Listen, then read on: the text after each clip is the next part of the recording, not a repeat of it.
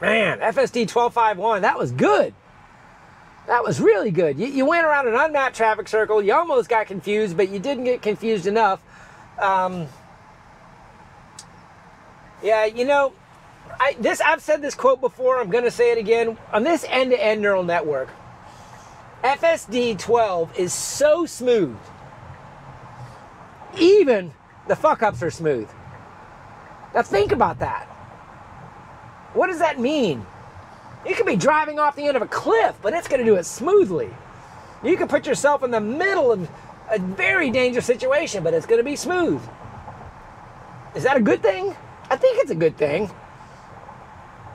But as a driver or as a pilot, I kind of like bells and whistles and alarms to go off when I need to pay attention to something. If it's driving smoothly and not being kind of doing something that might alarm me, I might not use the active monitoring, which is the term we use in aviation, that I ought to be using at that moment in time. So there is something to be said about the erratic behavior that we used to have when the car started to be getting confused being a cue that I used to know something's not right here.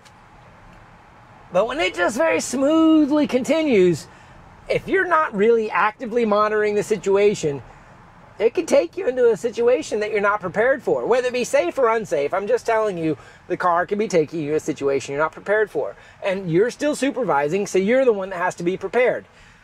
We have not exonerated any responsibility here. The car is doing amazingly well, but you're the driver, the supervisor. It's just something worth thinking about.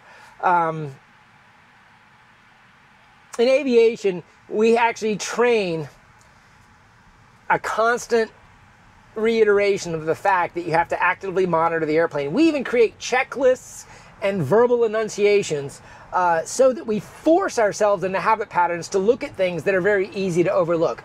Here's a very simple example, and every aviation pilot in the world, especially that flies commercially, is probably going to know this. We have one variation or another. When you change altitudes at anywhere in the course of flight, it can be down low, going from 3,000 up to 7,000, perhaps just after you take off, or it could be up at 35,000, going up to 39,000 up at cruise altitude. If I'm the pilot flying and I'm over in the captain's chair, which is where I sit, and I got a new altitude and I'm changing altitude to 12,000 feet, we'll say, I'm going to change the altitude selected for the aircraft to go to 12,000 feet. I've done the task of telling the plane what to do, but we're not done yet. The pilot monitoring, who's sitting next to me, I actually say something, I say 12,000, and we at JetBlue actually point at the altitude we selected, so that we physically put our eyes on that altitude again, and I verbalize 12,000. And then the other pilot that's flying with me gets the opportunity to look, and he also physically has to point at the number and say 12,000. And we both verify that we agree that's where the altitude we are clear to, that's the altitude you put in the airplane, and we're both saying and pointing at it, which forces us to actively monitor what we're doing. We put those procedures in place so that we're safer and more reliable and more consistent, and we eliminate errors. If you took that same philosophy to driving right now, I don't have any of those cues about speed, speed limit, turn, direction, you know, what's happening. Honestly, if I know what the car is doing, I ought to be so far ahead of what I expect the car to do that when it does not surprise me. But we don't have that as drivers, because normally we're the ones in control with our hands on the wheel. We are at the point in driving that we are giving that away to the car. We probably need to start thinking about how we teach people to drive, to actively monitor the system that is actually doing the driving, so that we can be sure it's doing what we intend it to do, until we completely give it away, meaning in the back seat. So, I don't know. What do you guys think? This is a conversation we probably ought to be having, specifically while we're in a supervised state, or at least the driver is in the seat. We ought to be so in tune with the speed, the course, the direction, and the intent of the car that we're not just sitting back here watching it happen and kind of hoping that we can avoid an accident. We need, you know, if the car is here, my brain needs to be up here. As this car accelerates, I need to probably think about it's accelerating to that. If it doesn't accelerate to that, I probably need to be aware. And then I could intervene. I could use an override. I can take over. I can disengage. If the route isn't what I want, I can change it. I have time to think about it.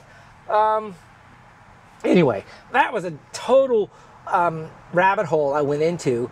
And it may be worth its own video to talk more about the philosophies in automation and aviation and how they translate to what we're doing with these cars these days, because we truly are giving away control to an autopilot, and that's what we call it in the plane. We have levels of automation. Once you give the aircraft control, you're still in charge, but now your role changes to monitoring actively what the intent of the vehicle aircraft is, and as soon as it deviates from your intent, do something about it.